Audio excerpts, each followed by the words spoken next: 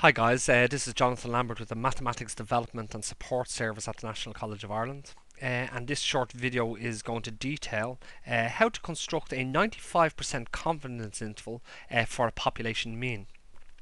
But in this particular calculation, we're going to assume that the population standard deviation is known in advance.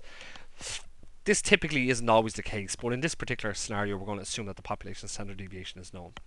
And because the population standard deviation is known, this confidence interval can be constructed by using this particular formula here that says that once you know the sample mean x bar, once you know the population standard deviation sigma, once you know the sample size n, okay, that we can construct a lower bound for the true population mean, and we can construct an upper bound for the true population mean. Okay, that's within Z standard deviations. Okay, well, it's based off Z standard deviations on either side. This particular Z value is calculated and is associated with the particular size of the interval that we want to calculate. So let's have a look at this scenario. This is the same scenario that we used when we constructed the 90% confidence interval. So let's assume that 24 cans of beer have been randomly selected from a production line, and that the average fill of the 24 cans is 495 mils. And also, and as I stated earlier on, the population standard deviation is known, and also that the population process standard deviation is 7 mils. Okay, and this is important here, this population standard deviation being given in advance. Okay, so what parameters and what statistics are we given? Okay, well, we're given the x bar, we're given the sample mean. So x bar, we're told, is equal to 495 mils. We're given the sample size n. Okay, sorry, we're given x bar. The average fill is 495 mils. We're given the sample size, which is 24. Okay, we're given the population standard deviation, which is 7 mils. So sigma is equal to 7. And what we don't know is we don't know the z score that's associated with a 95% confidence interval. Okay, and we need to calculate that. Okay? But let's just rationalize what this z-score should be, okay, and where it should reside in relation to a standard normal curve. Okay. So what we have is we have a standard normal curve. Okay, it looks something like this. Okay. The standard normal curve centered on 0. And what we want to do is we want to identify a z-score. Let's call this z1, and another z-score. Let's say z2, such that 95% of the area is between these two z-scores. 95% of the area is between the two z-scores. Well, what does that mean about the tails? That means that the tails must accommodate, in total, the tails must accommodate 5%. Okay, which means that this tail here must accommodate 2.5%, and this tail on the left-hand side must accommodate 2.5%. Okay, because of the symmetry of the curve. Okay, let's just concentrate on this right-hand tail now. So let's concentrate on the right-hand tail, which we can do because of symmetry. Right hand tail area. Okay, let's just concentrate on this for a moment. Okay, so looking at the right hand tail area, okay, so we have our standard normal distribution centered on 0. We need a z-score, okay, this particular z-score over here, okay, and the area to the right hand side of it must be 2.5%, which in a decimal is 0.025. Okay, so if the area to the right hand side of this z-score must be 0.025, well, then that means that the area to the left hand side of the z-score must be 0.975. Okay, so that the area to the left hand side must be 0.975. Okay, now we can actually find a z-score by looking up tables. We can find the appropriate z-score that does have 0.975 of the area to the left hand side of it by looking up a set of tables that are associated with the standard normal distribution. Okay, so what I'm going to do is I'm going to do that now. Okay, I'm just going to go to our tables. Okay, so the tables that I have, okay, have z-scores listed across the first row and down the first column. Here's my z-scores, and what I'm looking for is I'm looking for an area of 0.975. Well, 0.9750, let's say. Now, you probably can't really see this here, okay, but that the z-score that I require is 0.9750, okay, which is, I'll just bring this up a little bit closer, okay, which is here, okay, which you probably can't really see it too well. It's on the row 1.90 and it's under the column 0.06. So this particular area resides on the row 1.90 and it resides on the column 0.06. So the z-score associated with 0.975 of the area to the left hand side is 1.96. It's 1.90 plus 0.06. Okay.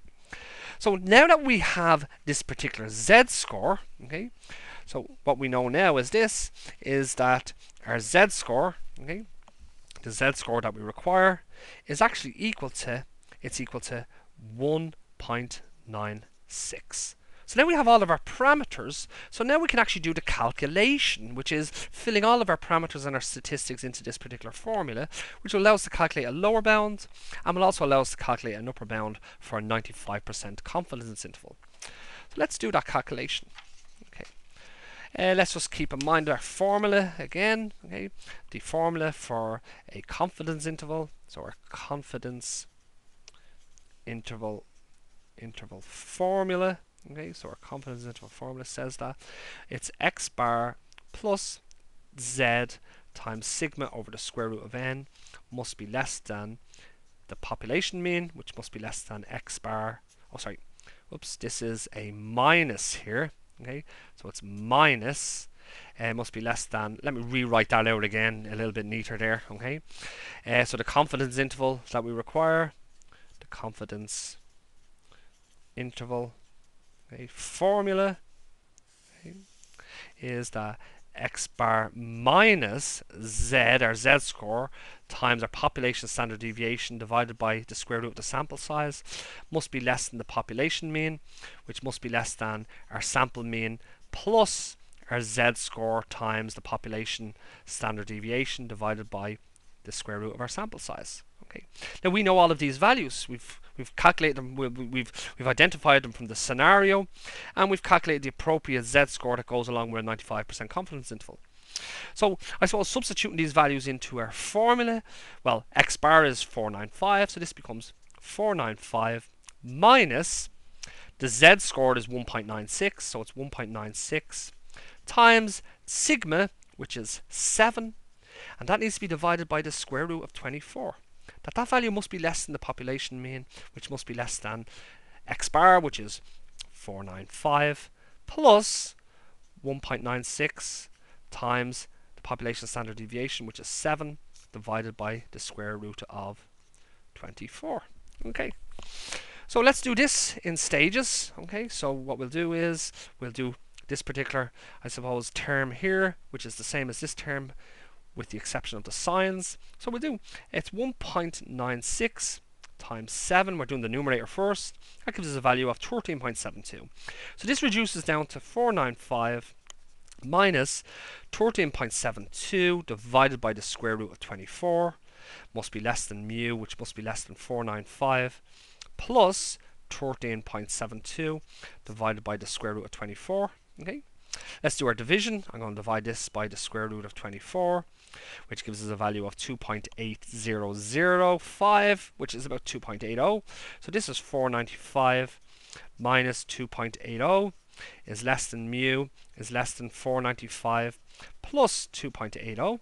Okay, so we have 495 minus 2.80 gives us a value of 492.2, must be less than mu, which must be less than 497.8.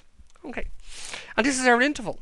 Okay, here's the lower bound, 492.2 mils, and here's the upper bound, 497.8 mils. And what we know now is that we're 95% confident, yeah, okay, that the true population mean, in other words, the true average fill of these cans should be between 492.2 mils and 497.8 mils. But we might be wrong. The true population mean might reside outside of these particular bounds, but should only reside outside of the bounds approximately 5% of the time. So let's draw this on an interval. Okay, so what we have is our interval. So the actual interval itself. Okay, let's have a look at this. So we have our interval, we have our lower bound, which is 492.2, we have our upper bound, which is 497.8, and I suppose what we are is we are 95% confident, okay, that the true population mean is in that range, okay, so that the true population mean, the true mu, is between 492.2 mils and 497 mils, okay, but we might be wrong. It is still possible that the true population mean, okay, is actually outside of those particular bounds, okay, but this should only happen approximately 5% of the time. Okay, guys, once again, this was Jonathan Lambert with the Mathematics Development and Support Service at the National College of Ireland. This particular video was detailing how to construct a 95% confidence interval for a population mean. More importantly, assuming that the population standard deviation is known, okay, in which case we're relying upon a Z distribution, okay. So I hope this video was somewhat intuitive and helpful, and once again, thank you for your time. Okay, bye bye.